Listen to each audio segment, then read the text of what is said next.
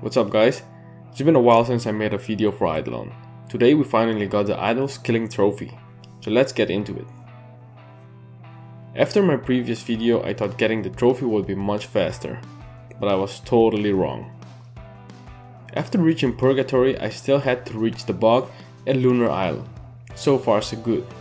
Getting past the mobs was not really a problem, but every single reward added days to the next stage. Having the days to spend, I decided to rebirth and ascend a few times. Apparently this is needed in order to get stronger, otherwise it will take even longer to get the damage needed. Once I reached Oblivion, things started to get difficult. The amount of kills required was huge and the damage needed increased exponentially. The fact that you have to kill over 100 type of incarnates is insane. It actually takes 21 days to get the last code.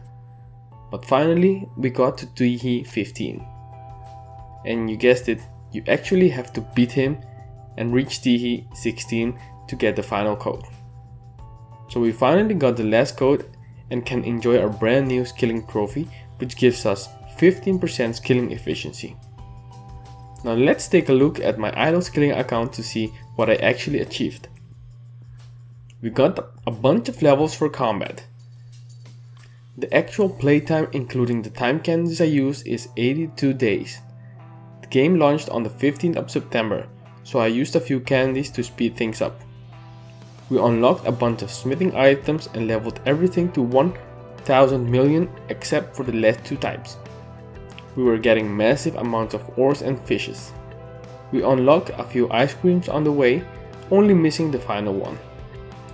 We also ascended and rebirthed a couple of times, leveling a bunch of those perks. Healing and potions is a must in order to get enough damage. The pets helped us unlock also new vessels. We got until the blood vessels and got a bunch of levels.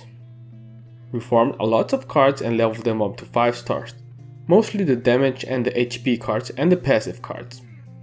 Our tinkering wasn't that bad either, you will need this equipment as well to get enough damage.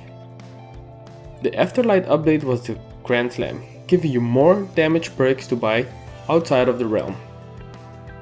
Construction was needed in order to unlock new stuff. And finally we had the contracts, which also helps us unlocking perks for endgame.